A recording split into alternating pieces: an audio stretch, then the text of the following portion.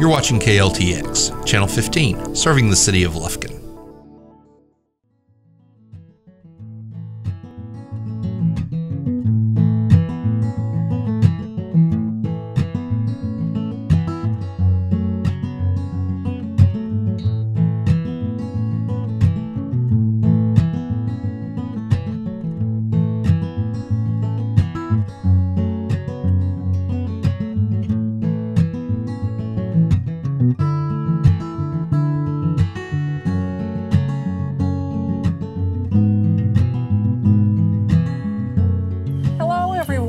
Welcome to the September edition of Forest Country Gardening. My name is Elaine Cameron and I'm an Angelina County Master Gardener. Today we are back at Joe Pace's home, whom you'll remember from last month, talking about identifying trees in your landscape. There is just so much to look at his place. We couldn't cover it all in one episode.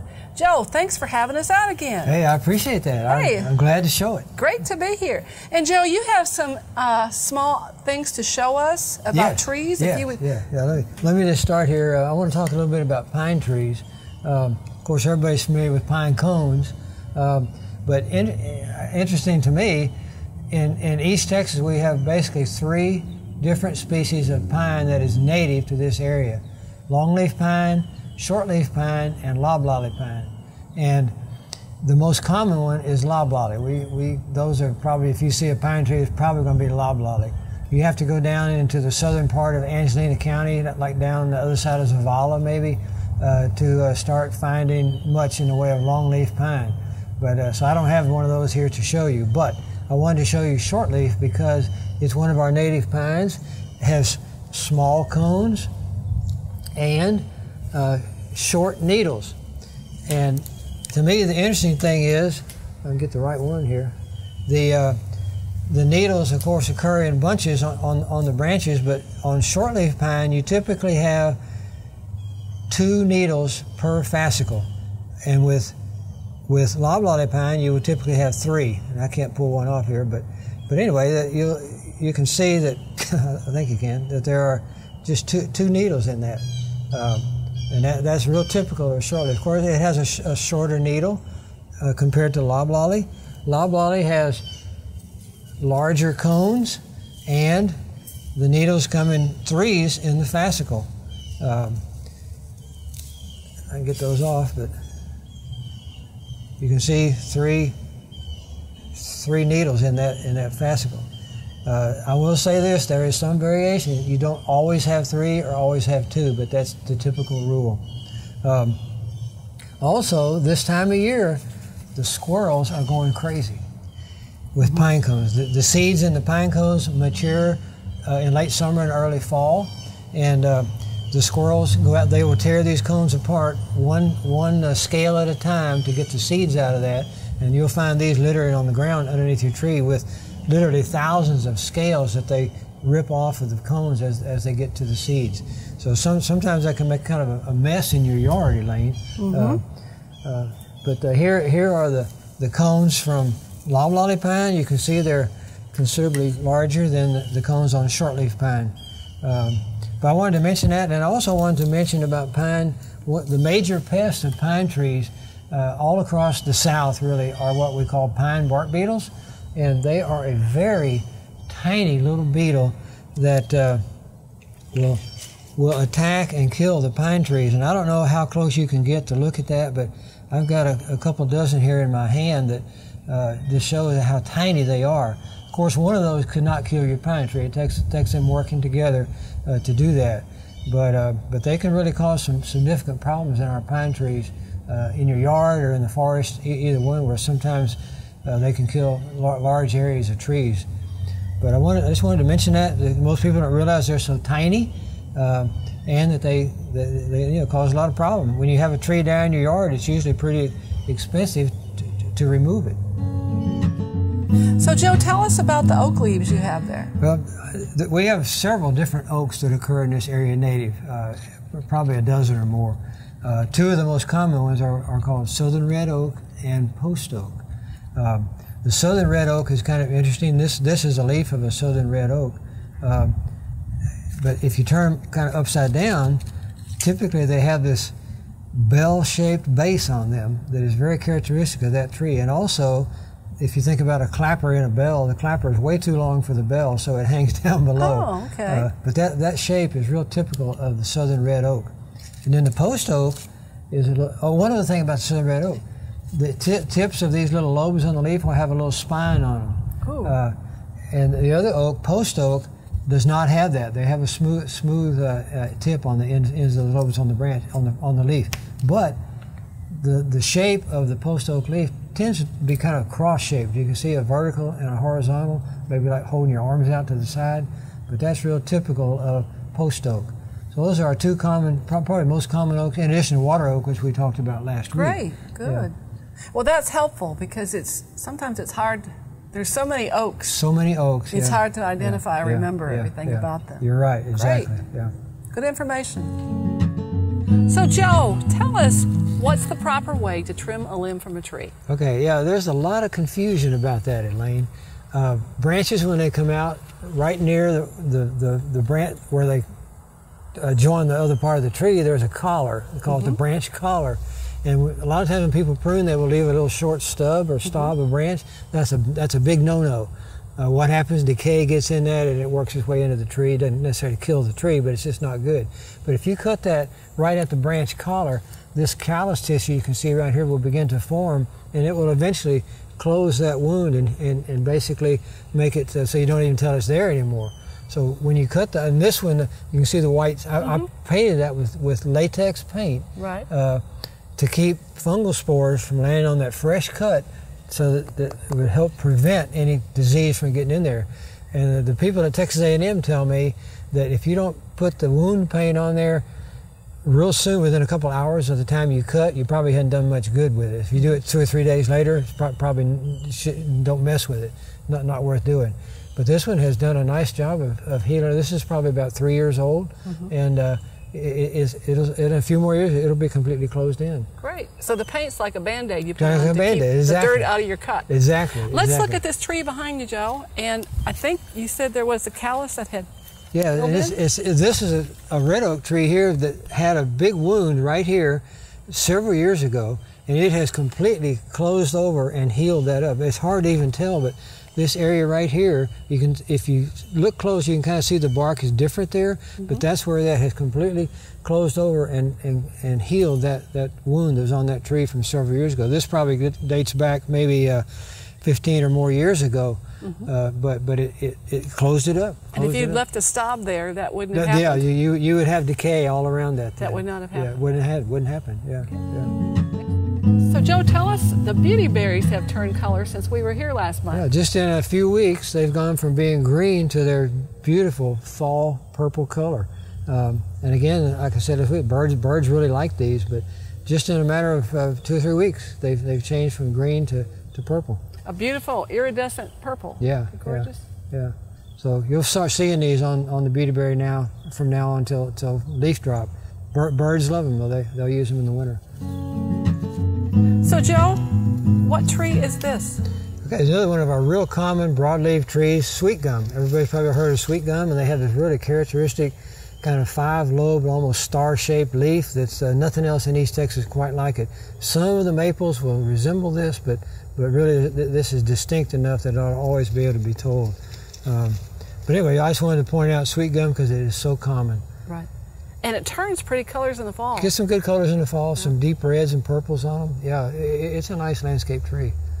Yeah, years ago, an elderly woman told me about why it's called sweet gum, and she grew up some time ago, but they couldn't afford to go to the store to buy gum, so they would peel back the bark, and there's a gummy substance, and that's what the kids would have for chewing gum back in the day. Yeah. I have not done that personally, but I've heard about that. Yeah. Joe, what's going on here with this tree? Okay, this is an interesting tree. You can see the berries on it. This is called deciduous holly. It's another one of our hollies, and the leaves all fall off in the winter. The berries turn red, and birds love it. But this webbing you see on here is actually from a little caterpillar called a fall webworm. And they get the name fall, even though they occur in the summer, because the adults, or the moth itself, is present in the fall of the year. But it's a little caterpillar. They make this webbing. Doesn't really hurt the tree. They do eat a few leaves, but the biggest complaint about it is the kind of unattractive webbing that they make in the branches. But this whole webbing is just full of probably 2 or 3 dozen little caterpillars in there that are making the webbing and eating the leaves. But it's really not an issue from the standpoint of the health of the tree. It's just aesthetic because it doesn't look good. So Joe, this is a red maple, you said? Exactly, yeah, this is a red maple, and I wanted to show it because of the fact that it's another one of our, not too many of the trees have opposite leaf arrangement. You can see they come out side by side on the branch here. Dogwoods and ash and maple are some of the more common ones that have opposite leaves. Most of the trees are going to be alternating where they stagger up and down the branch. The interesting thing to me about red maple is that in the spring, when things first barely begin to, usually in February, flowers will occur on here, which will eventually become seeds that have a little wing on, kind of like a pine seed, and they'll come fluttering down like a helicopter. But the seeds will come out just about the time the leaves just begin to unfold. So the flowers and the leaves are first thing in the spring, and they're red and kind of pretty. The flowers are real small, but they cluster and they're real pretty. Right. This past year, they were especially pretty, and I'd say they'd rivaled the red buds. Yeah, yeah. They were bright red and blooming. Pretty. And of course, everybody hears about maple in the fall with the colors. We'll get good colors on our maples here in East Texas. So you get 2 seasons of pretty colors. Exactly. We often have them in our plant sale. Good. Unfortunately, I don't believe we have any this year, but we've sold them in our plant sale. Yeah, we have one in our yard we really enjoy. Yeah, but they're a neat tree, Okay, I wanted to mention this tree here. It's sugarberry or hackberry. Those two names are used interchangeably. Technically, hackberry doesn't occur here, but sugarberry is very common. But the warty bark is very characteristic of sugarberry.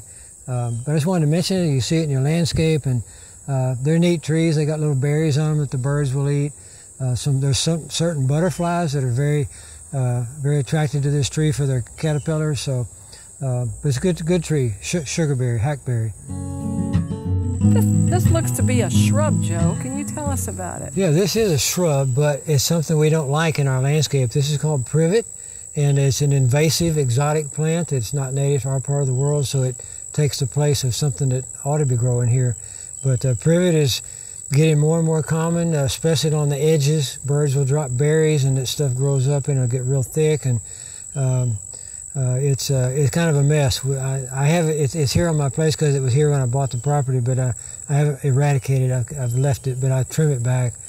But it's something we don't like to have in our landscape because it's not native. Right, and people brought it in. They used to have privet hedges, but I believe it comes from Asia. Yes, I think it's Asia. A good example of we really want to use plants that are native to our area, or at least the Western Hemisphere. Exactly. But it was a beautiful shrub, but it's taken over. And I've noticed, I think in far East Texas, we've seen roadsides that are just solid privet. Yes. So when privet's there, the plants that our insects and birds need are not there. Are not there, yeah. So it is a really important thing, and it's a great example to keep to show people. Yeah. Here are some berries. Yeah, there's some berries. And I think they're tiny, but I think in winter they turn dark. They turn dark blue or purple color, yeah. So also notice that it's got opposite leaves. You can see the leaves come out side by side on the stem. So they're easy to recognize. So if you have those on your property, the best thing is to take it out. Take it out, yeah. Take it out. Okay, Joe, what do we have here? Elaine, this is black gum, a native tree in our area here. Real nice fall colors. Usually one of the first trees in like August to begin turning color, especially if we have some dry weather. But I also wanted to point it out because the pith or the center of the little branches is what they call a chambered pith, and inside that there are little tiny chambers that if you take a pocket knife and just kind of cut halfway into it, you can see little divisions in there. They're very small, but it's one of the few trees in our part of the world that have a chambered pith. So that's kind of neat. I just want to mention that because it's not too common. The other thing that's kind of neat, right up here, hanging off this branch, is a cocoon of one of our silk moths, probably a luna moth, but it had been parasitized probably by a fly, and the moth never came out of that. But I just saw this hanging there as a nice silk cocoon made by one of our silk moths. Kind of neat. But also, I'm saying that because, you know, not being a tree, but the fact that there are all kind of things in our forests, in our landscapes that are not necessarily plants. Another one that I've found just this morning as I was walking around out here was feathers from a white-winged dove and a couple of feathers from blue jays that were just on the ground that had been shed. So there's all kind of things, if you look around, that can be of interest if you're into environmental stuff. And one other thing I'll mention real quick, this is greenbrier or smilex. It's kind of nature's barbed wire. It can have some really nasty thorns on it, and it'll get some. I've seen some of the vines. It's a vine. Some of the vines will be almost as big as your arm, but they'll have these nasty, stiff thorns on there that will grab you and tear your skin open. Right. So I try to get rid of it. It is native, but I try to get rid of it because it's so noxious to people. Now, there's an interesting thing about smilex. The shoots on the end, the deer love, and they are high protein. High protein, okay. And I was talking to someone the other day. He told me that they had protein blocks out for the deer because they had so much smilex, they didn't need the protein block. Oh, God. So it's a great deer forage. Yeah. And we were told once when we had someone come talk to us about finding food in the wild that the very green tips can be eaten by humans. By people, right. So if you're ever in a pinch, just remember your smilex vines, but only the green tips. Good, good. Joe, we were talking about this cocoon a minute ago, and you mentioned that there's a parasitizing wasp or fly that laid eggs in the caterpillar. Yeah, the wasp or fly will find that caterpillar, lay an egg on it. The egg will hatch into a tiny little larva. They'll actually go inside the caterpillar of the silk moth and feed inside, and it won't immediately kill it, but the caterpillar will the moth caterpillar will never become a moth. But this one, it got to the point where it made a cocoon, and inside that was the pupa, and the pupa never emerged to be a moth, but there's some tiny little round holes in this where the fly or wasp emerged and flew off to carry on their life cycle. But there's all kind of checks and balances in nature. We don't think about the little guys that we don't see that play an important role in keeping things in balance. Right, and for our gardening friends, some gardening friends run to get the spray whenever they see anything crawling, but remember, it's a very small number of insects that are harmful. Exactly. Most insects are beneficial. So that's an example of a beneficial insect. If you reduce the number of chemicals you use in your garden and let things work, you will find you'll have a balance, because the more you spray, the more you use chemicals, the more you have to use chemicals because you've destroyed the beneficial insects as well as those that are the pest. So just keep that in mind. Think about the balance in your gardens. Yeah. There's a web, an intricate web of all this living stuff, plants and animals, that depend on each other. Right. So, Joe, you said this is a viburnum? This is another viburnum. Elaine, we have several different viburnums here. We talked about one last month called Rusty Blackhaw. This one is either arrowwood viburnum or maple leaf viburnum. I'm not sure which one, but it's opposite leaves. In fact, if you look on this little stem here, you can see very clearly how they come out opposite each other. But it's not one of our opposite, but it's kind of an unusual plant in the landscape. You don't see lots of them around, at least I haven't. But I found this out here and I said, oh wow, I got a viburnum, another viburnum. Pretty foliage and nice for the landscape because I believe it turns color in the fall. Yeah, it gets some good color in the fall. And they have a flower on them early in the year. And berries to feed the wildlife. Berries for wildlife, so a great plant for your landscape. And also, I want to mention something else about pine. There's a disease, a fungus, that gets on pine trees called fusiform rust. And they get the name rust because in the spring, the spores are just bright orange like rust. And it causes a swelling. This is actually the very base of a tree that it killed, but you can see how it kind of swells up here. Here's another one right here on this one that's still a live tree. But the life cycle of that rust is interesting because it has alternating hosts. The spores that are orange that are produced in the spring are carried by wind currents to developing oak leaves. On the oak leaves, you get some tiny little spores you'd never even notice that are carried back by wind currents to the growing tips of the pine tree. So it has to go from pine to oak to pine to oak to pine to oak. Interesting. Very interesting life cycle. I don't know how they ever figured it out, but somebody did. But I wanted to mention it because it'll usually, a lot of times when it's on the main stem, it'll kill the tree. If it's on a branch, it'll kill the branch, but the tree will probably live. Wow, interesting. This is an American holly, Joe? American holly, Elaine, yeah. And they're kind of a neat tree. They're evergreen. They have spiny leaves like you think about holly around Christmas time, but they're a good plant to have in your landscape. Evergreen, spiny leaves, so if you walk out here barefoot, it wouldn't be too comfortable. But a nice tree to make. And this is a male holly tree because it doesn't have any berries on it. We mentioned last week about yopon, which is a holly, and the deciduous holly, which is another holly, and now American holly. As we mentioned last week, only the female trees have berries. They have male and female trees, and only the females have berries. So this one, I've never seen berries, so I'm presuming it's a male tree. But a nice tree in your landscape. And in this early spring, they bloom. Yes. And if you ever stand under a holly tree, you can hear all the bees. Yeah, buzzing.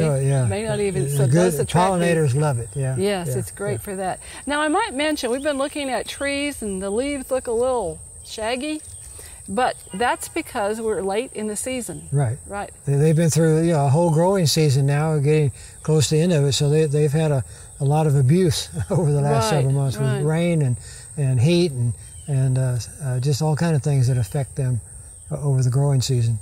So American holly, a great tree for your landscape. We are fortunate. We have 3 in our front yard. I think 2 are male and 1's female. Yeah, so I always have berries for Christmas. That's good. That's good. And they have pretty bark. Yeah, it's white. Pretty bark. Yeah. White bark. Yeah. Yeah. Anyway, American holly, good tree. Good tree. So Joe, you were talking about how you maintain your forest area back here. Yeah, this I have what I call pruning it up. I've come in here and removed by pruning a lot of the lower branches on these trees, so that it's easy to walk through here now without having a whole bunch of other stuff getting in your way.